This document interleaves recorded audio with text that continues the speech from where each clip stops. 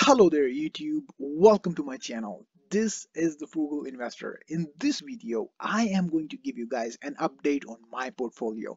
What stocks I'm buying, what stocks I'm selling, how my portfolio is doing, how much gains I've had so far, what are my biggest losers, winners, my biggest holdings, and all kind of good stuff. With that said, let's get right into it.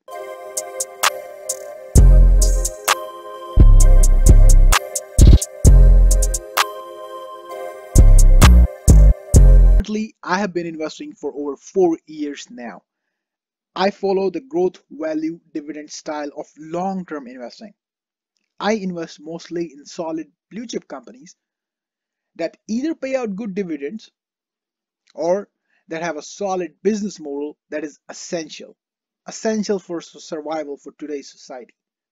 Most of them, they have low P by E ratios, they have a lot of cash on hand, they have a lower P by E ratio, lower forward P by E ratio than their P by E ratio. They have good leadership, good business models, and overall they're very solid businesses. Those are the type of companies that I invest in. Currently, I hold 24 companies, out of which 2 are ETFs. So overall, I hold 22 companies in this portfolio. The biggest holdings are Apple, Google, Facebook, JP Morgan and Chase, and Tesla. Currently, companies like Apple, Tesla, and Etsy, they have been going down due to the recent tech sell-off, and I've been buying more of Etsy. All these 22 companies are spread out across different sectors, from consumer, tech, real estate, to ETFs, to data centers, to companies like PepsiCo, to companies like Disney, which is entertainment, to companies like Comcast, which is telecom, to companies like Duke Energy Corporation, which is a stable cash flowing business for electricity because it is government stabilized. Prices can't go up. So it's just cash flow month after month stable. It's not going anywhere. The price is not going to fluctuate that much. There is not that much volatility, but the cash flow is 100% secure. And also, I own financial companies. I'm a big believer in JP Morgan and Chase. Capital One is also my second biggest holding. JP Morgan and Chase, I like the leadership. I like the business, how it's managed. I like the amount of cash they have on hand. And Jamie Dimon, I mean, I believe in the person. I believe in the leader. And with Capital One, I think they're at the forefront of tech leadership and tech banking, and that's why I'm investing in them. And I think they have long ways to go. So those are my holdings. I also have companies like Shopify and companies like Etsy, which are companies that are still up and coming. They have still things to prove. They have still very high P by E ratios. But I believe in their business model. I think it is very scalable, and I think in the future, um, I think they are empowering a lot of people to become entrepreneurs, and in the future there will be a huge demand for things like that as e-commerce is increasing and as physical retail is slowing down. People are preferring more e-commerce, going online and buying stuff, and that'll be a huge boost for companies like Shopify and Etsy, and we are already seeing that. I mean, Etsy has almost quadrupled its revenues from the last 2 years. So those are really good numbers, really well managed company at sea, and a really good leadership. Josh Silverman is the CEO. And I mean, he's just a fantastic, he's managing the company really nicely.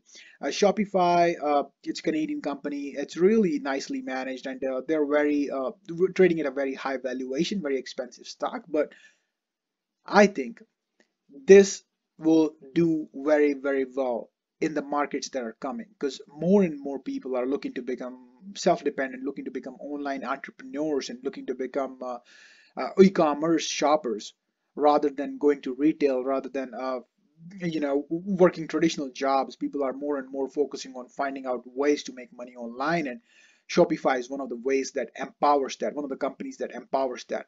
So I think there is a huge market for companies like this. And also, Amazon is not competing in this space with Shopify, because Shopify has a niche of its own, while Amazon, um, they can't compete with them on this space and in this market.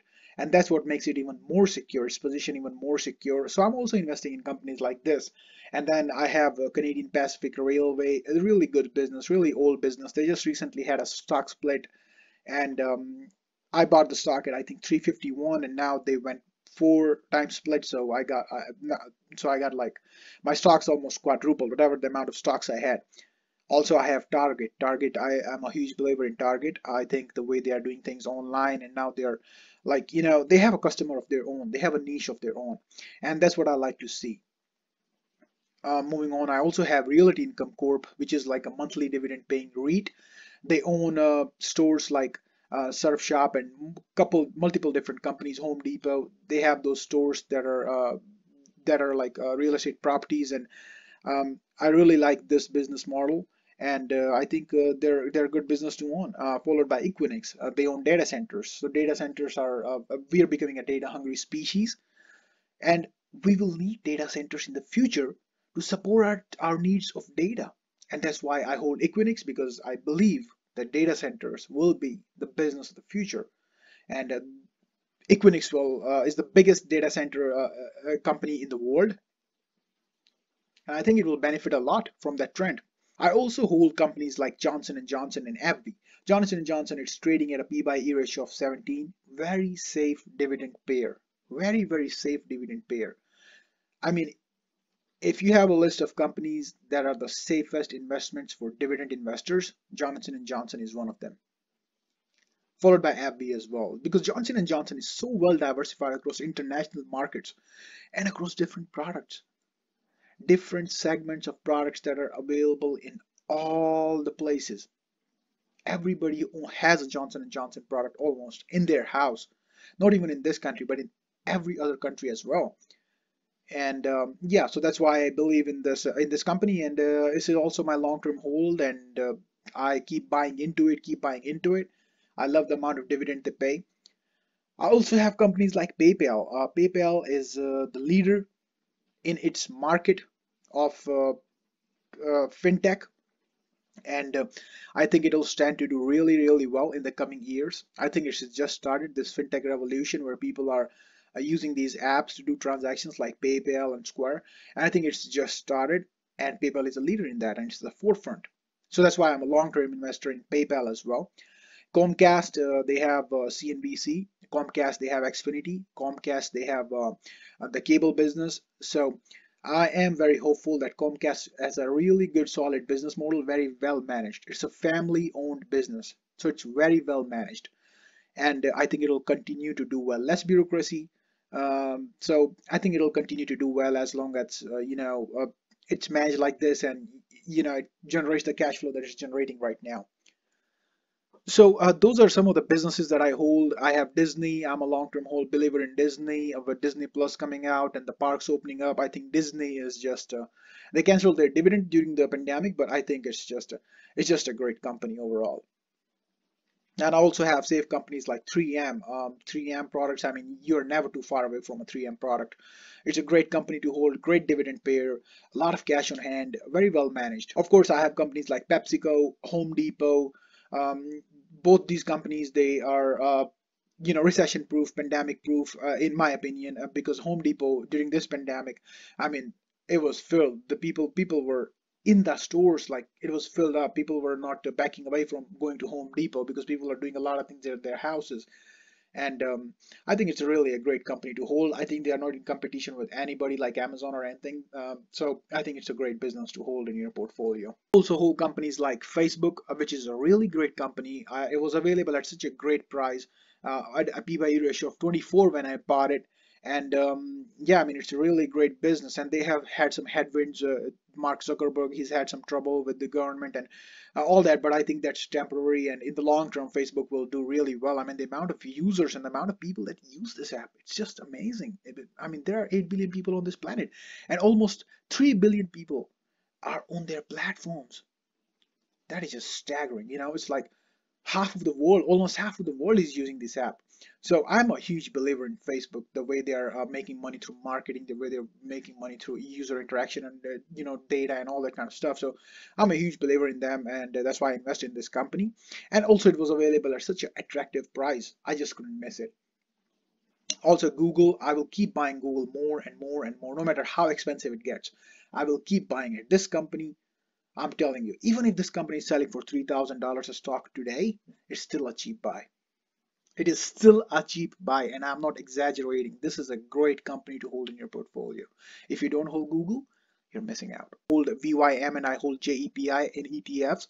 VYM is a Vanguard High Dividend Yield ETF. It's a really great ETF to hold, very safe investment. Followed by JEPI.